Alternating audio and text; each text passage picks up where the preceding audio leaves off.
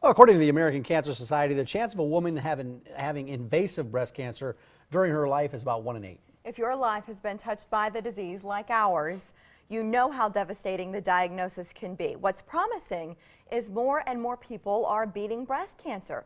Project Pink serves survivors locally. Yeah, Cynthia Sturgeon is the organization's founder and president. Good to see you, Cynthia. Nice Good to to be be back. here. Thank you. Yeah, you got a lot of new stuff going on. Before we get to the new stuff, talk about, explain why an organization like this is needed. Wow, well, we really soul searched for that question when we formed officially. And there's a gap, we feel like, and what our experience has told us in research is there's a gap in the needs for focusing on survivors and their quality of life.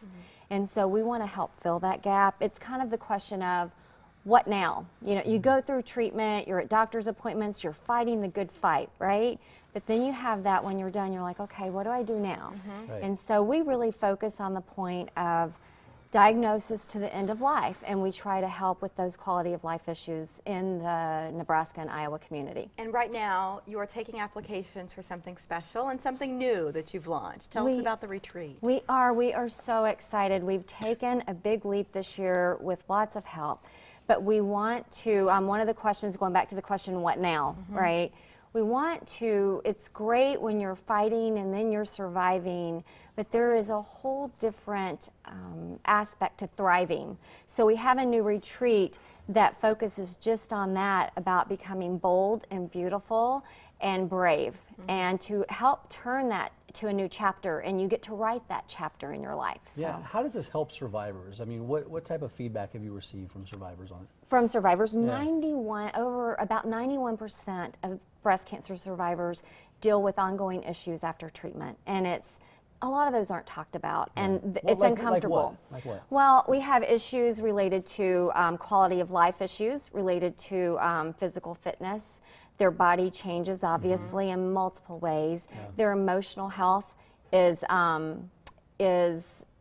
big barrier sometimes for multiple reasons, and just learning how to live, because you look at life differently, whether you want to admit. For most of us, life changes. It's not going to be the way that it was, what we call BC, before cancer, right? So learning how to deal and define that new norm is really what this retreat is about. And 91% of breast cancer survivors have difficulty with those types of issues. Wow. Who would you encourage to apply for the retreat? We encourage people, breast cancer survivors in Iowa and Nebraska, to apply that can dedicate the 2.5 days that are 1 year post-diagnosis.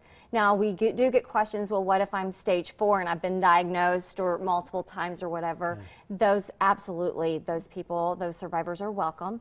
And it's at that point in time we feel that they are ready, statistics prove they're ready to be open to this type of looking beyond their treatment. This is all after treatment has been completed? Yes. Yeah. We'll show you some information here in a second about the deadline and how to apply.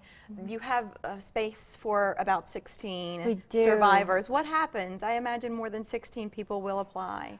There will be more than 16 people apply. That's really already happened, and it's a fantastic, it proves out our research. And so it is a lottery, so that it's completely fair. There is no discrimination, and what we will do is be waitlisted, because we plan to do 3 to 4 next year.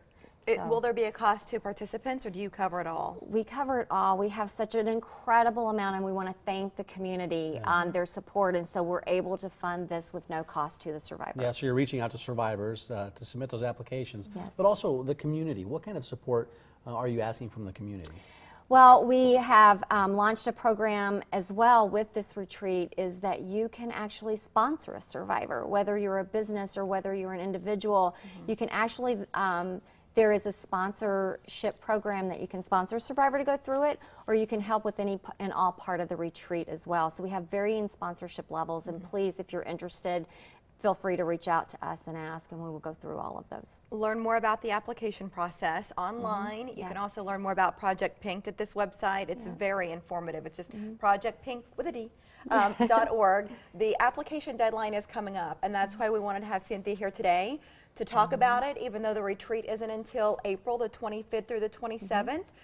The deadline is February 23rd. So if this is you, or if this is someone you know who's been diagnosed and fits those parameters that Cynthia described a moment ago, please apply. This is so special, brand new, and thanks for coming on to tell us about it. Yeah. Thanks for Great to see you, having us. Cynthia. Great to Thank see you. you guys. Thanks. Pink for Yep. you. Absolutely. Yeah. Thank you. Yeah. Great. You Love got it. All right, so you don't have much time, don't have any money to spend on Yep. Valentine's Day. That's Right. not a problem. Don't worry about that. After the break, gold, silver, real gemstone jewelry, everything you are about to see is $100 or less. That's in the budget.